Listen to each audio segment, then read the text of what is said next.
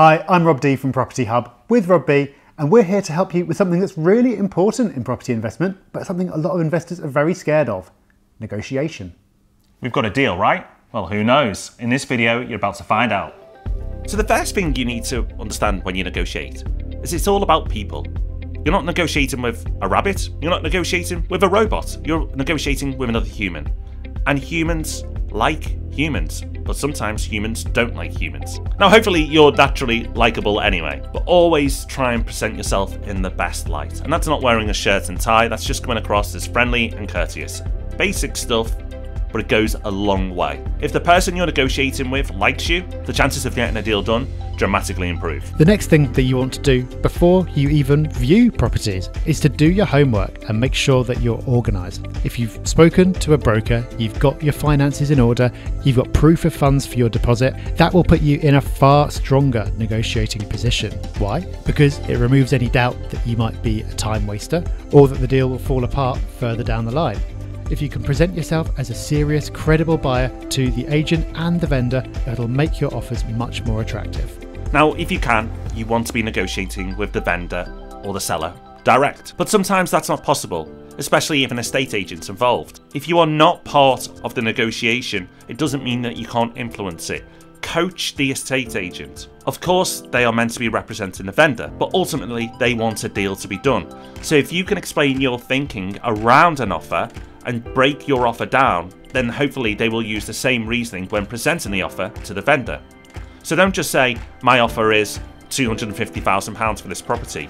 Explain why the offer is £250,000. Give them a breakdown of why you're coming in at that level. But if you are negotiating directly, then you want to make sure that you're planting seeds. So what we mean by this is if you're going to bring something up later on in a negotiation, your reasons for an offer lower than what they were expecting, then it shouldn't come as a shock to them. So while viewing the property, if the kitchen isn't in great condition, don't keep it in your head, don't hide it, let them know. Of course, be polite, but just point out that, oh wow, that kitchen needs more work than I was expecting. You've then planted a seed. What you've now done is plant a seed with the person you're negotiating with, so that when you come to negotiation at the end, it's not the first time they're hearing it. But remember, that is a more advanced negotiation technique, because if you get it wrong, you may cause more damage than good. But try it on a basic level first and see how you get on. The next thing that you must remember when it comes to negotiating about property or anything else is that it's about the money, but it's never just about the money. There's always other factors that are important in a deal, and what those are will depend on the other person. The most typical ones are speed and certainty. Most of the time, sellers want to get deals done quickly. They're selling their property for a reason, either because they found one that they want to move into and they're scared of losing it if it takes too long to sell their own, or because they want the money out of that property for some reason and they want their money quickly. So if you can demonstrate your ability to act at speed, that could be a big factor. Certainty is also important. The absolute nightmare for any seller is getting a long way down the road with a deal and then having it fall over later. If you can show that even though you're not offering as much as another buyer, you're far more likely to actually complete the transaction, that can massively work in your favour. But there are lots of other factors as well.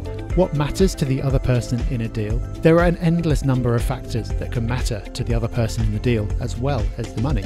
Your job is to first of all find out what they are, and then secondly present your offer in a way that shows that, okay, you might not be making the highest offer, but you've got the best offer when you take all these other factors into account. A final tip, and a more advanced tip, is understand the person you're dealing with. Your chances of a successful negotiation can be increased with clever lines and tricks, but the most important thing you can do when you're in a negotiation is understand the person you're dealing with. Is this the type of person who would love the battle of a negotiation and will not take offence? Or is this person more likely to be put off by the whole process and would just prefer to get a deal done quickly? When you understand that, you understand that a standard template isn't going to work when you negotiate. You have to be empathetic to not just their situation, as we've described, but their personality. This will be the difference from you being a good negotiator to you being a great negotiator. So negotiation, it's an art, it's a skill worth learning, but if you do, you can make yourself or save yourself Thousands. Definitely. And so can educating yourself. And a really easy way to do that is to subscribe to this channel and hit the bell to get notified of new videos while you're at it.